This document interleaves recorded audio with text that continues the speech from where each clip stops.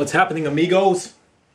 So I've been requested by one of my loyal subscribers to do some videos on Think and Grow Rich, which is it's a goat, one of the GOAT books of all time in terms of the self-improvement, personal development niche. To be honest, I don't like the word self-improvement. I like something a bit more like, like self-domination or, psychological warfare. It's not improvement. It's not soft. This is real shit.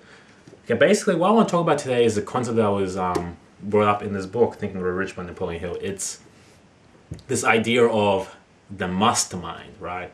And a mastermind is this is a classical concept, which I don't think I've talked about. A mastermind is basically a kind of like a group of people that are aligned in the same frequency, that are going in the same direction. And so it's a kind of like maybe like a council meeting. You get a group of guys or girls, people that are on the same path as you, right? So for me, my mastermind might be some other YouTubers, some other people that are concerned with personal development and financial freedom and stuff like that.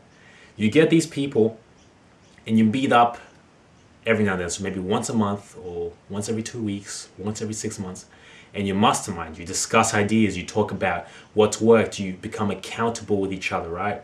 That's the mastermind group. And the good thing about these groups is that there tends to be some sort of synergistic effect that happens where the collective is greater than the sum of the individual parts.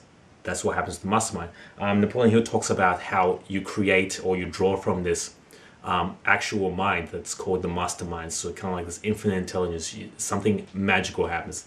Now you don't have to believe in all that mysticism, but just know that for a fact, when you get more than one person all aligned in the same direction, some magic is going to happen.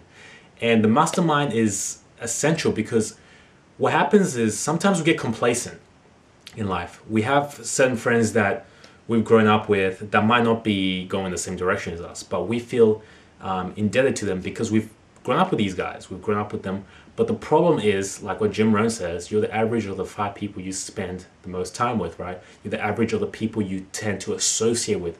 So if your friends are losers, if your friends aren't going places, if they're not overly dedicated with self-improvement, what's going to happen is naturally you're going to be pulled in by their gravitational pull, in the same way that if an asteroid goes past Earth, it's going to be pulled in to our orbit and smash into Earth, right? You're going to be pulled in, and the more friends you have like that, the stronger the pull. So the mastermind is kind of a way to counteract that. You can still hang out with your friends, but when it's time for business, you have a collection of people that are going in the same direction, that have this pull of their own, that are going to keep you accountable.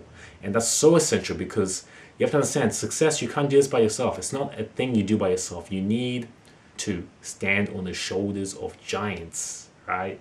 You need these people in your life that can give you wise counsel. The game hasn't changed. It's exactly the same as it was when Napoleon Hill wrote this book. Don't be fooled by the technology, by all these flashy things we have these days. The principles are still the same. The mastermind group is essential. So yeah, that's the first thing I want to talk about in Think and Grow Rich. I'm going to have some more videos on that because that's a good book. I might put a cheeky little affiliate link in the description. I might not. Actually, I'm pretty lazy with these type of things to forget about them. But yeah, guys, that's the video. Until next time, peace. Oh, hey, didn't see you there. Would you mind clicking the post notifications if you do subscribe? Because if you don't, you won't see the videos in your newsfeed, which is pointless, but YouTube's gonna YouTube, alright? And yeah, peace.